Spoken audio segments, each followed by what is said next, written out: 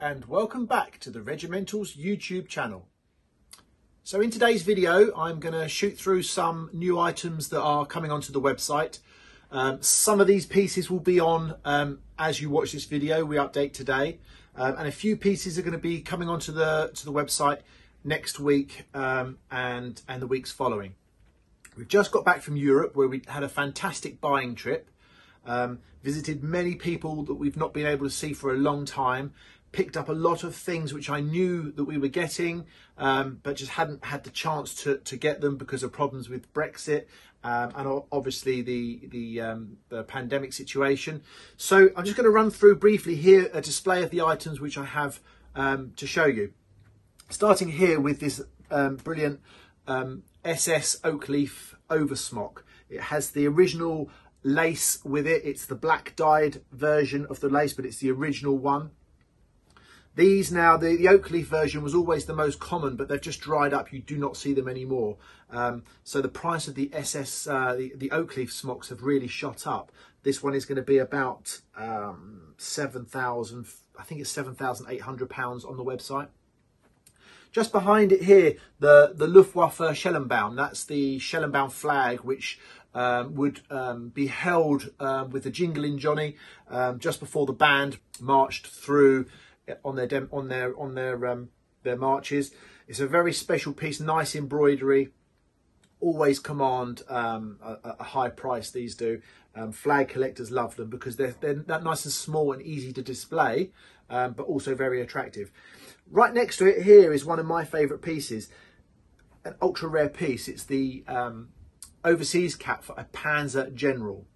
So it's Army Panzer, being black, with the eagle embroidered onto it. So no backing cloth. It's embroidered straight onto the cap, and then the golden waffenfarb embroidered straight onto the cap as well. It's not stitched on. The gold gold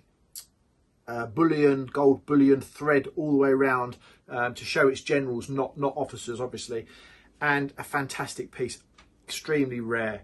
I'd love to keep this for myself, but got mouths to feed, so that will be on sale on today's update, so you might miss it, but I think it won't hang around too long. Moving along here, Waffen SS visor cap. Again, a brilliant investment piece, always sell, so popular, and this one is really great condition as well. Next to it, an early Allgemein visor cap, and this one has the early white label inside. You quite often see them the black label with the white print on it, and I've spoken in the past about the alternative label, which is the white label with the black text, and that is the early version. The RZM stamp on the underside of the peak, always popular as well, and you will notice well the early insignia, the early eagle and skull. Below it here, Orts Group, NSDAP political leaders tunic here, known as they were known as the golden pheasants, I think, because of the colour of the tunic. This is the blue piping Orts Group, but we do also have going onto the website next week the white piping full uniform, Kreis, I think it's Kreis level. You know, a bit rarer than the blue, but always really dramatic looking pieces. They're fantastic looking pieces on a dummy for display. Placed on the uniform here, similar to this version, but this is the officers. Now this is an officer's Panzer overseas cap, the silver wire Bevo eagle on the front with the silver bullion cockade as well, the roundel, and then came with this one was this little card saying whose it belonged to. Obviously there's no name written or stitched into the cap, but that little card came with it. So from the sources where we got it from, we can only assume that it's always been with it. Quite often when you pick up pieces in mainland Europe, mostly Germany, they do have a little bit of history of who the owner of the cap was. So that's quite nice.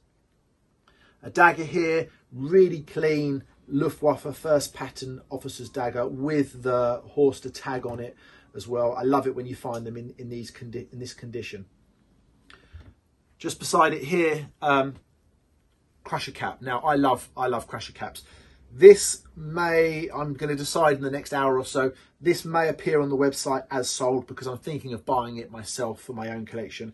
I just love the look of the Crusher cap. I've had so many different coloured variations of piping pass through the Regimentals hands over the years.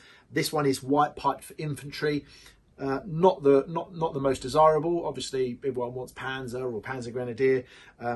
But I just love the look of it. They're so iconic. So I'll probably be buying that one for myself. Keeping with the World War II German vibe, just behind me here, double decal paratrooper helmet.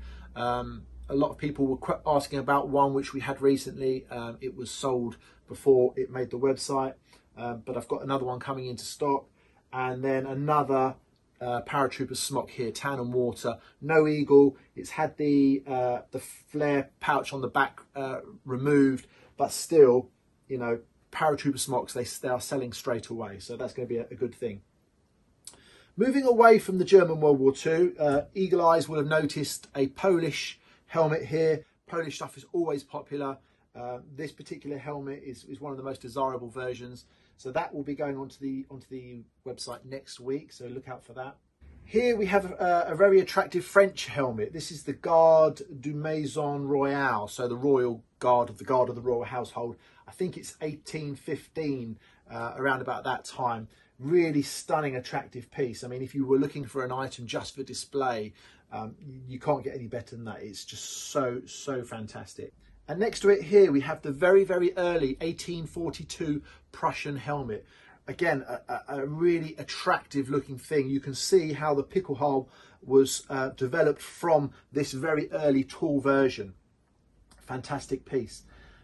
Following it on next to it here, there is a few Garde du Corps helmets. We are known for always looking out for Garde du Corps helmets. We've used it as our logo for years here at Regimentals. We always buy nice Garde du Corps, officers and mans, but we have two of them just come in on this recent trip. And then next to it here, 24th Dragoons Hesse Pickelhaube. Again, Hesse Pickelhaubes and buckles and uniforms are always popular. It's one of the more popular states for collectors, but that's a fantastic piece. And just behind it here is a very, very early 1904 colonial tunic for East Asia. Extremely rare tunic, very rare. The flaming grenade on the lapels there, on the epaulettes. Very distinctive cut for the pockets. Lovely colour to it as well. An extremely rare tunic. Anything colonial, First World War, is very, very popular, and being very early as well.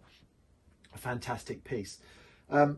Below it here is a train battalion tunic. I can't quite get to it to show it to you, but that will appear on the website with some nice documentation. I think it's got his paperwork with it in the pocket as well. That'll be on the update today.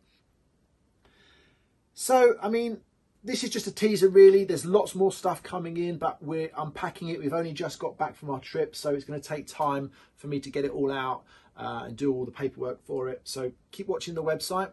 You'll see all these bits in the coming weeks. Don't forget, follow us on Facebook and Instagram, and keep watching the website, and we'll see you soon.